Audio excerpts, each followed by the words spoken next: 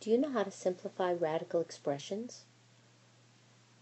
Well, first, a radical expression uses radical notation. So you can see radical notation as being a square root, such as the square root of 16. It could look like this, 4 to the 1/2 power, which is the same as the square root of 4. Anytime you see expressions like this, we are talking about radical expressions. And we can simplify radical expressions, we can evaluate radical expressions, and we can describe them using radical notation. Let's look at an example. Can you write 16 to the 1/2 power in radical notation? Radical notation means that I want to get rid of this 1/2 power, and I want to represent this number using a radical. Now I know that anything to the 1/2 power, I can use a radical to represent that. So this becomes this, and the 16 goes inside the radical. Now, next, I can evaluate this. The square root of 16 equals 4. So here I've used radical notation, I can call that Rn, and then I've evaluated it as well.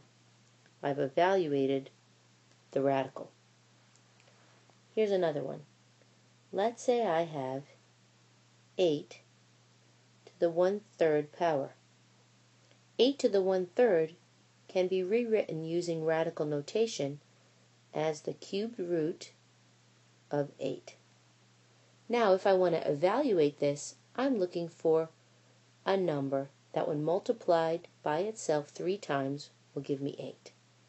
I can evaluate the cubed root of 8 as being 2. Here's one more.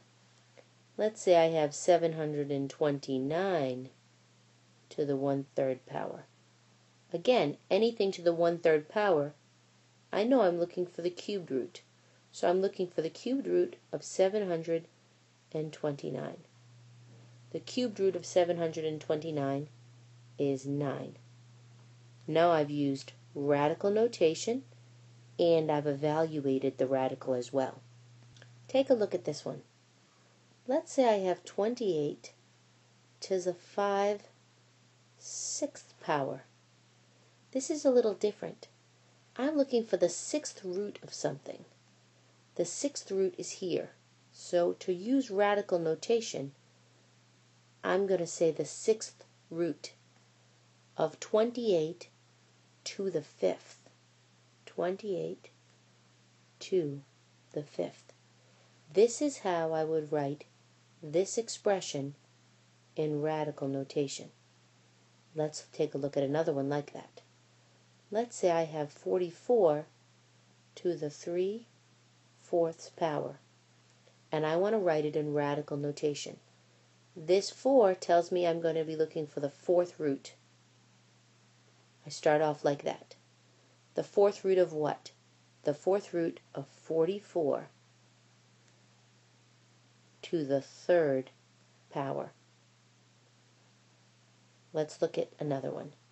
Let's say I have 28 to the 4/7 power.